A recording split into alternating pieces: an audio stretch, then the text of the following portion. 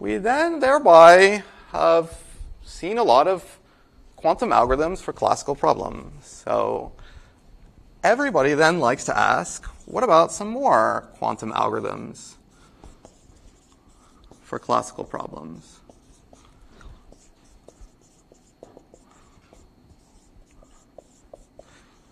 You know, you might think to yourself, okay, cool, I learned in this class like 3 algorithms, but did I really learn like the principles that I can use to like design future quantum algorithms for like the classical problems I might encounter? And yeah, as I said at the beginning, I'm sorry I can't give that to you because, I don't know, like we don't really have more cool quantum algorithms for classical problems.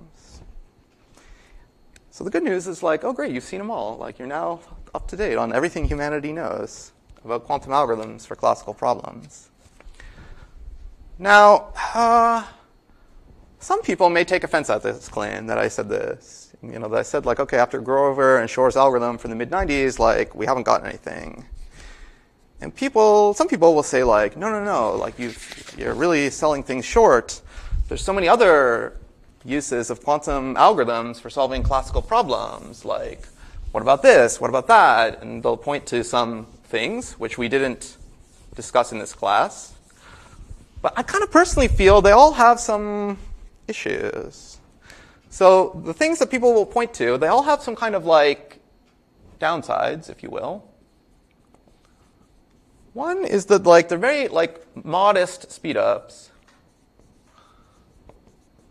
So one thing that people work on, which I think is a good thing to work on, but it's not so amazing, is like trying to really squeeze these like square root type speedups in like different contexts. Like where can we use these like Grover type ideas to get some kind of speedups for interesting problems?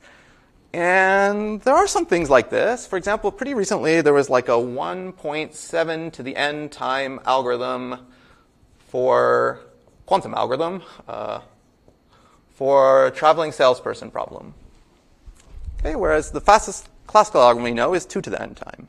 So it's like, well, it's not even 1.4 to the n, but it's a speed up for like a famous problem. Even this has some caveats. Like there's like some where you have to assume that like there's some special quantum version of RAM that it's not clear why it should exist. But anyway, even ignoring these caveats, you're like, that's cool, but like, okay, it's still 1.7 to the n time. Or people will be like, oh, you know, I got like a cool speed up, an exponential speed up for some other problem, but like, it'll be like a problem that's extremely obscure. Like it'll be kind of this thing where like almost like the problem was invented because you got a speed up for it. Or like, it'll have like no obvious practical utility. So okay, you're still exploring the space, but it's not clear what it's good for. Or there's some algorithms where like it looks good, like it's an exponential speed up for an important problem. And you know, you're like, oh, that sounds good. But you know, there's always like some fine print. So I'll give an example. Probably the most famous quantum algorithm for a classical problem we didn't discuss in this course is called the HHL algorithm. Came out, I don't know, in mid-2000s. And it's an algorithm for solving systems of linear equations. Like, you got ax equals b, you want to find x. And that sounds good. That's a very famous problem. And people who are really into like the potential of like quantum algorithms for machine learning, like really like to hang on to this problem because they're like, oh, like solving systems of linear equations, like we do that a lot in machine learning. It's kind of funny to me because we do that a lot in like every aspect of computing, from like graphics to robotics to algorithms. But okay, yeah, you do it a lot in machine learning too. And it does have an exponential speedup for this problem, but there's somehow like a million caveats. Like the matrix has to have the special form, and you have to somehow get like the b and ax equals b into a quantum state, and you don't actually get the solution x, you only get to sample from the solution x. And like somehow, like every time people have tried to use it like as an ingredient in actually solving a natural problem you might care about, when they figure out how to like overcome the fine print,